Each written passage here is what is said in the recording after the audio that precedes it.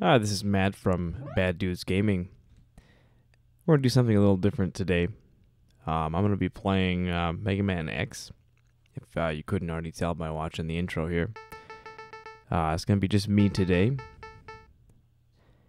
I'm going to be doing a Let's Play of this, so kind of interspersed with our new Super Mario Bros. Wii videos, I'm going to be uploading videos of my Mega Man X playthrough.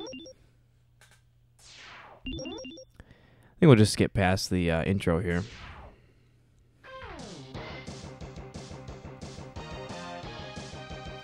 Mega Man X is one of my favorite older games. I spent a lot of money as a kid renting this game, and probably spent even more money forgetting to return it, and having to pay all the late fees at the rental place.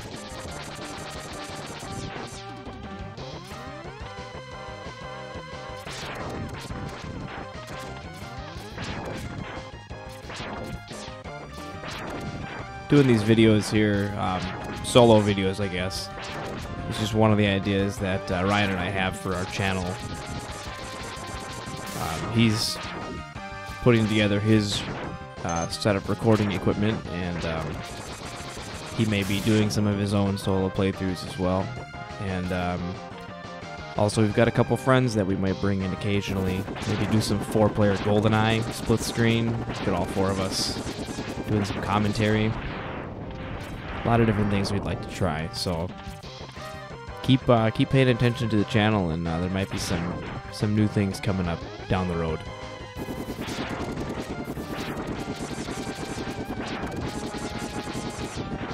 For those of you that may be watching this that have never played this game before, or played maybe the original Mega Man series, you'll notice I'm able to jump off the walls here.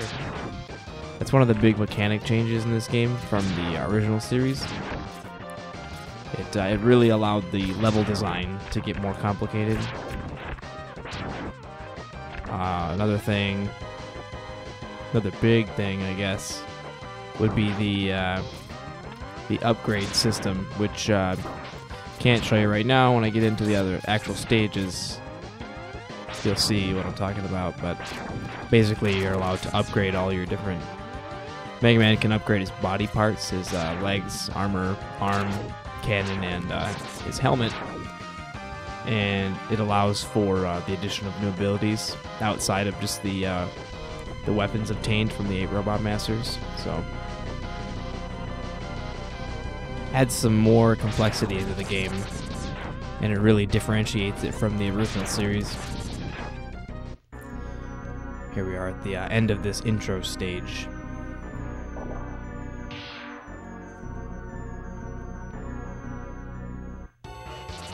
No health bar, and that's for a reason. You won't be beating this guy the first time around.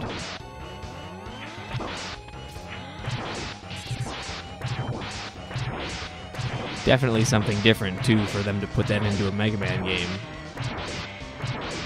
I don't think anybody expected to fight a boss that you wouldn't be able to beat eventually after enough practice. But, yep, he's programmed to do just enough damage to you and then hit you with one of those little electric balls there.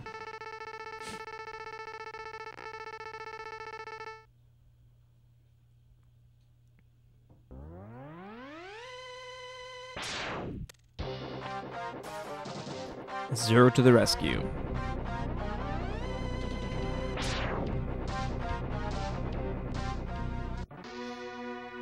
If you play Mega Man X2 or X3, any of the 3 Super Nintendo games, the 3 X games, Zero is a badass. Zero always has probably the coolest theme in the game.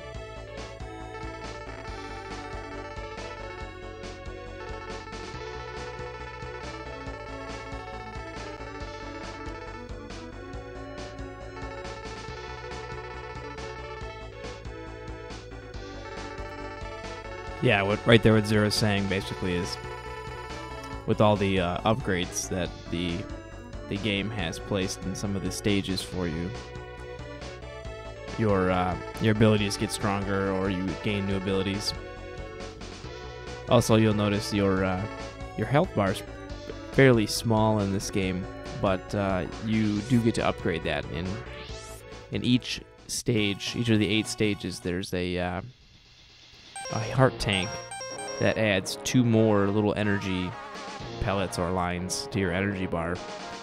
And when you've gotten all 8, you match the size of the boss health meters, which I guess you'll see at the end of this stage here. It almost feels unfair when you see that for the first time, how small it is compared to what the bosses have.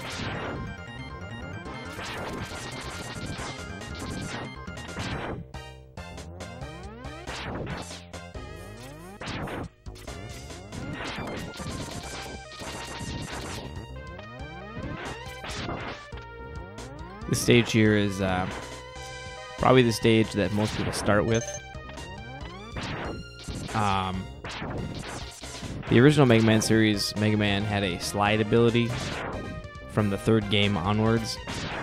In this game, if you try playing it and you're messing around with buttons, you'll notice that you don't have a slide ability. In X2 and X3, Mega Man has a similar ability to that automatically from the start of the game. But in this game, that ability comes with the leg upgrade, which is coming up here in just a second. Most people pick this stage because this upgrade is it's placed right here, and you can't skip it. You have to go through this. The other upgrades are generally hidden, so this one is very important to being able to easily maneuver the rest of the stages.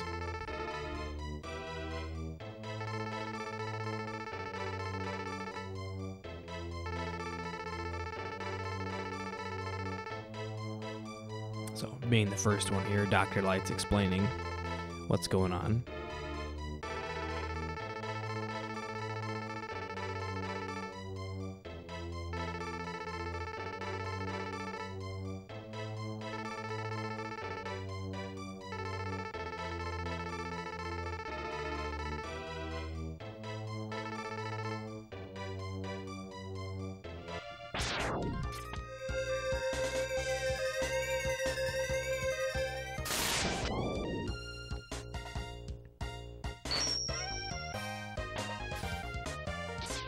And there's the dash for you.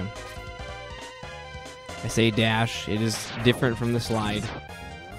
Unlike Mega Man's slide, where he could fit through small passageways, you can't do that with X, but other than that, not too different. Also, though, it's a little easier to use the dash with X, I think. In the Mega Man series, you had to press down combined with the jump button at the same time to pull off the slide. In X, you can just double tap in the direction you're facing, or you can press the A button on your Super Nintendo controller, or whatever it is. You've got that set too if you're playing on an emulator.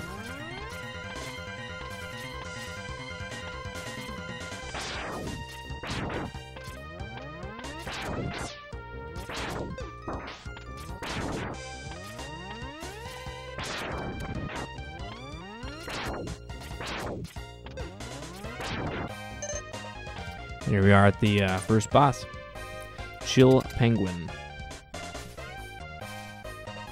This guy's pretty easy to fight. Don't even need to have the weapon that's weak against, or that's strong against him. That's his weakness.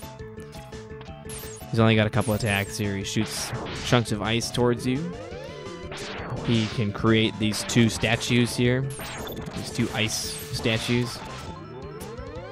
And what he'll sometimes do is, you'll notice the hook that's up on the top of the screen there. He makes his ice statues, and then he jumps up to there and causes a storm to blow the statues in your direction. Try to make them hit you.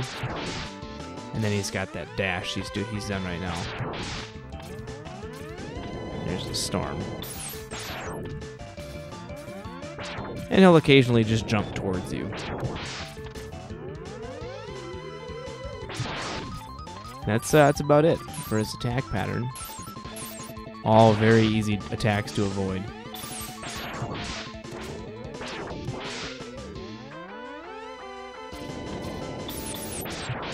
There we go.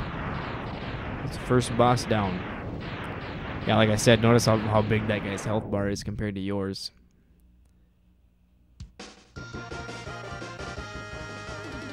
Not to worry though, at the end of the game mine will be just as big, and I'm going to have a armor upgrade as well. This little sequence here showing you the new weapon in action.